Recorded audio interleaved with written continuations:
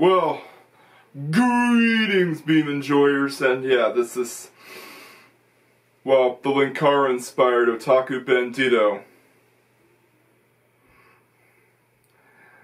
bringing you some special news.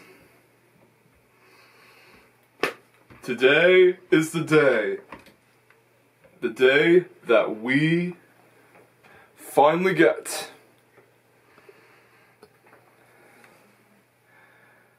BeamNG.drive 0.31.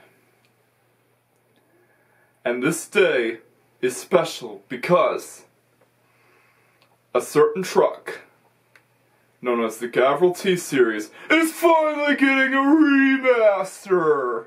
Yeah! And of course, they pretty much scrapped plans for the second race in the Holiday Rallycross Championship in favor of the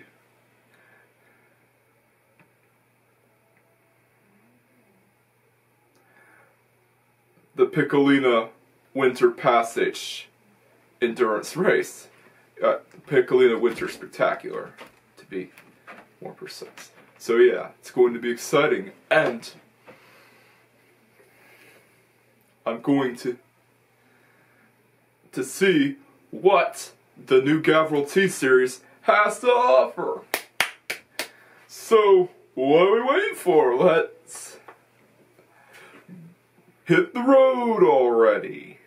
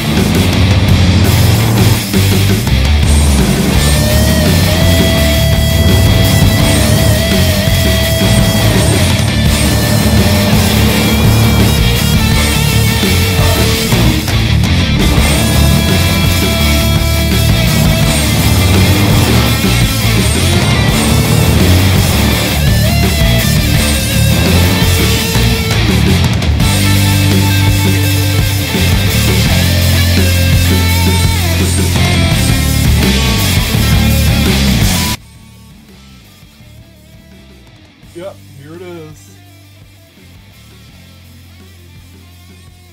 What you're looking at right now is the remastered Gavril T-Series. Yeah, it's finally time that this truck has gotten a remaster. Yeah, in my opinion, it's been long overdue, and of course, all the other vehicles, especially the Wentworth GT40L had a remaster, but the Gavril T-Series didn't have one until now, that is. So yeah. Notice how the license plate says Holland, because, well, it's a truck. It's supposed to haul. And yeah, it has openable parts now. Oh look! It's a sleeper cab. Well, not actually a sleeper cab, it's more like a stuff to put extra stuff in.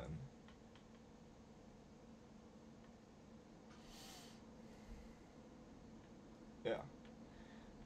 This truck has several different configs, and of course,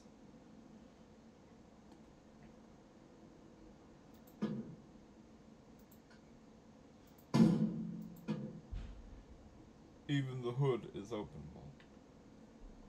Yeah, let's open the door. Yeah, and of course, it also has the enhanced interior view. Yeah, all the parts are openable.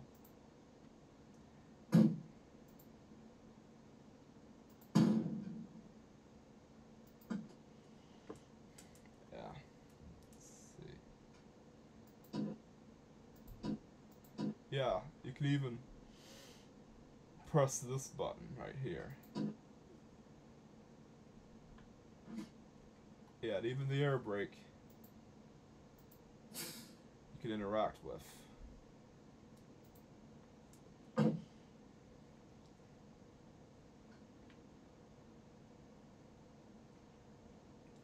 So yeah, if you get two of the latches undone, you can open the hood. Look! Now the hood is openable and you can see the engine. It's full glory. Oh yeah. But that's not all though. Because I have another config in the cards. And let's take a look at it, shall we? Alrighty, look at there! Yep, that's right.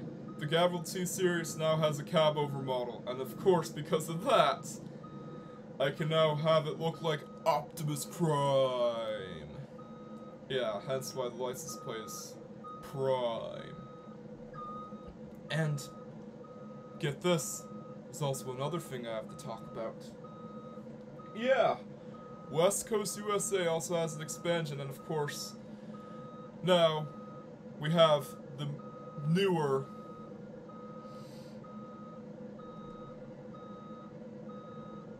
BeamNG mission markers, or mission menus, that don't block the entire view now. And you can now drive freely without having to be interrupted by them. But anyways, let's go to the map, set the route to logistics area. And let's go trucking. Optimus Prime style. We could do quick travel. I could do quick travel, but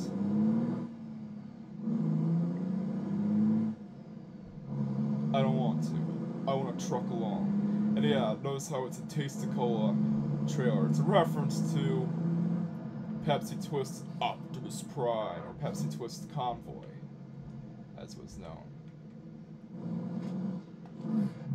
Oh look! Interior looks good. Autobots, transform and roll out. Sorry, that's my best Optimus Prime impression. I can't do it like, well, the epic voice guy.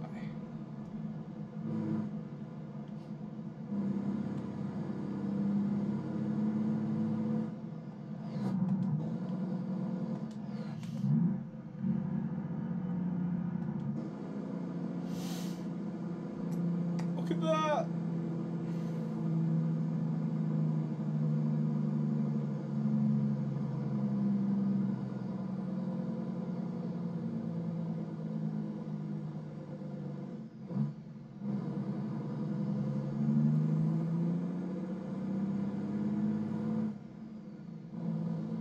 Optimus Prime is trucking along, delivering some Pepsi Twist to the logistics area,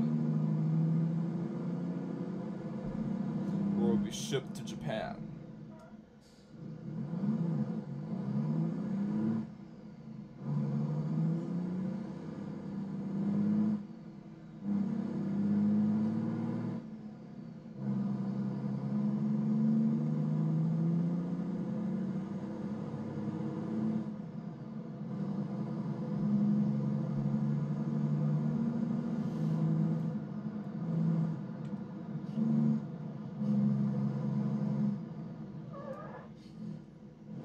Be careful, be careful, be careful, oh, man. Yeah, that config that I looked at was actually a sleeper config. I haven't been around a big rig for a long time, okay? It's not my fault that not everyone in my family is a trucker.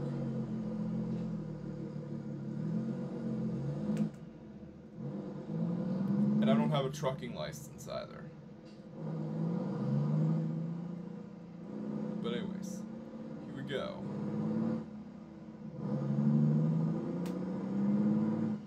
Yep, this is logistics area.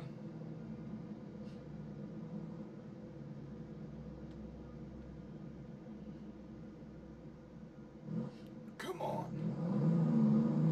Yeah, and I do remember that, well, girls can drive trucks as well. I mean, I used to think that they wouldn't, but now I think they would. I mean, who knows how many, well, female truckers there are. And also related to Transformers, Kelly from RID 2001 has a trucker license. So yeah, it just goes to show that women can truck too. Yeah, it's unrelated, but it's part of the whole trucker discussion. Alright, come on. Gotta go in the freaking...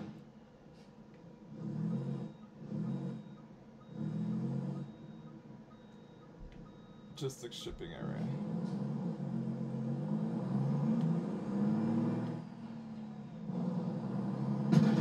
Whoops.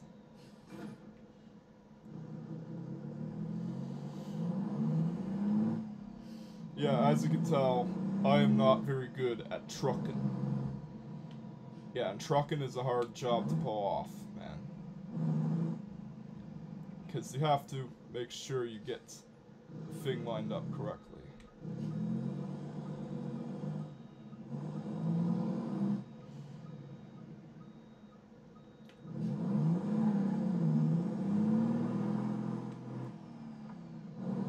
Yeah, it's actually called Shuffleboard Logistics and Distribution.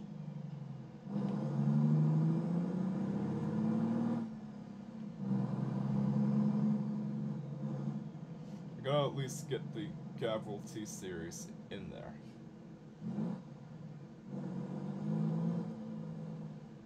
On there.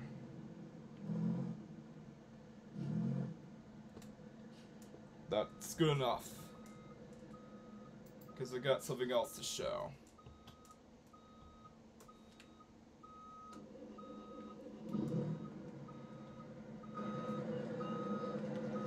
Yeah, this is the logistics area.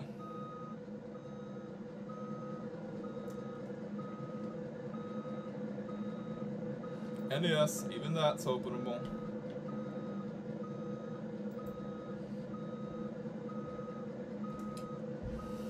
So yeah, this is the logistics area. It's part of the new location in this version of BeamNG.drive.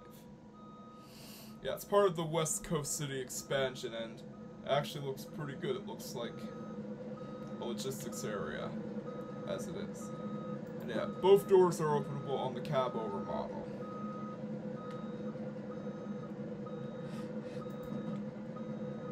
But anyways, I have to talk about another thing that I'll probably miss in this version of BeamNG.drive, but before I do that, here are all the configs that the newly remastered Gavril T-Series has.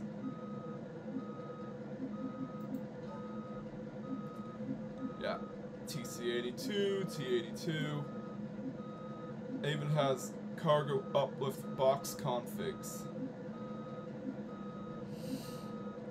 The only downside is that if you have any configs or mods that work with the other, well, previous versions of BeamNG.drive and the pre-remastered Gavril T-Series, they will not be compatible with this version of the mod. That's something you have to keep in mind, okay?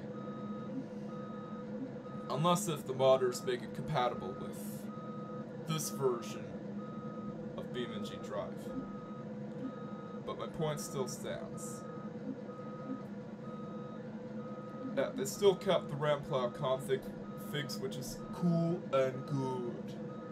But anyways, I'm gonna talk about something else in this update. Let's go! Alrighty, so this update also adds the cargo box. Yep. Now nearly all vehicles in BeamNG.drive can have the cargo box, and in the Gavril T-Series' case, it's located in the back. Yeah, as you can tell, this truck is supposed to be based on the one that Lance Loud drives in the new Loud House episode, Twas the Fight Before Christmas. And this is because I'm actually planning a BeamNG Boy inspired YouTube series. Well, I got inspired by his stupid COVID videos to do some of my own videos, and of course, it's going to be, each episode's going to be Loud House themed. Hence why this truck is based on Lance Loud's truck in that episode, so yeah.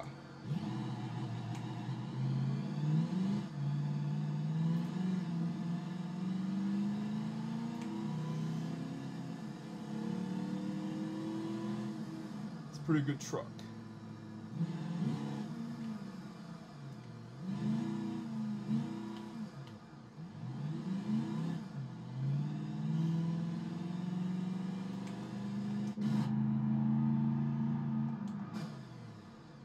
It's a custom config that I made myself.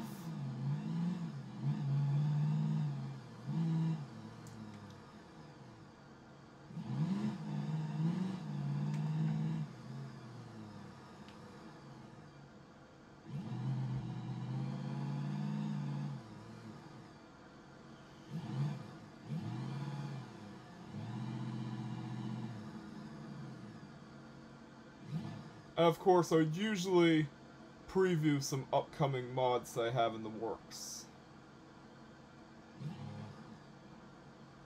But I also wanted to show you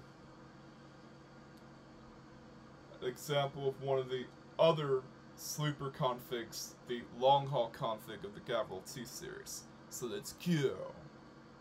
Alrighty, so here is the long haul config, and this is the custom one, which of course, believe it or not, is based on the famous truck that you see in Mask. Yeah, it's an acronym, by the way, M-A-S-K. Yeah, it stands for Mobile Armored Strike Command, if I remember correctly. It's a TV series from, well, an animated series from the 1980s that is made to promote toys, like a lot of them are. And yeah, even those parts are openable, but this one is not, though. Sadly, you can't open that part.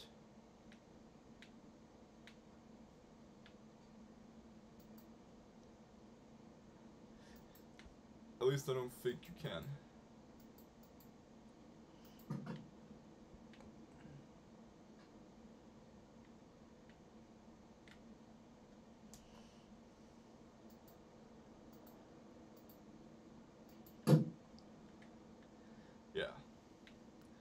But anyways, I do have a couple of upcoming mods that I have to show you. Yep, that's right. The Racer Cinema Productions car, the Racer, finally gets a 3D makeover. And yeah, this is the Racer alongside the stock car that appeared in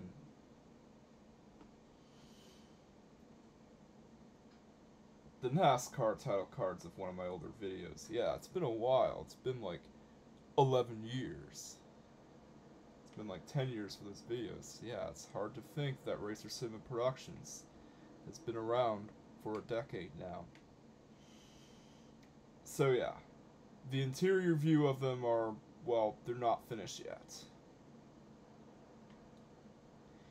And yeah, there's no dinosaur logo, so I had to substitute it for a dragon. And yeah, the rear end is from the Acura NSX. Because the Racer is a mix of several, well, a few Japanese cars, if you remember correctly. So yeah, let's start up the Racer and have it race around.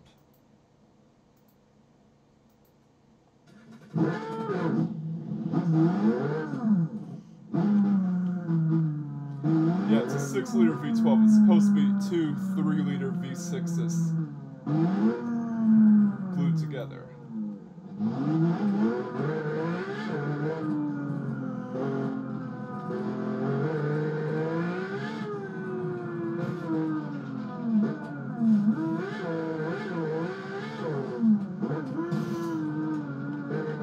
Yeah, it's pretty fast and low.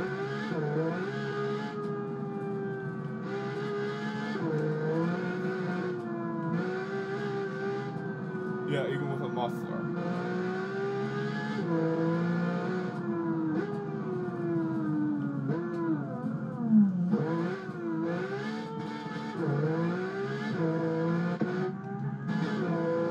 So yeah, this car will appear alongside the few other Racer Cinema Productions cars in the 11th anniversary video. So yeah, that does it for my look at BeamNG.drive 0.31. Yeah, it's a great update. I finally got a remaster of the Gavril T-Series, so yeah. Catch you guys next time, and peace out.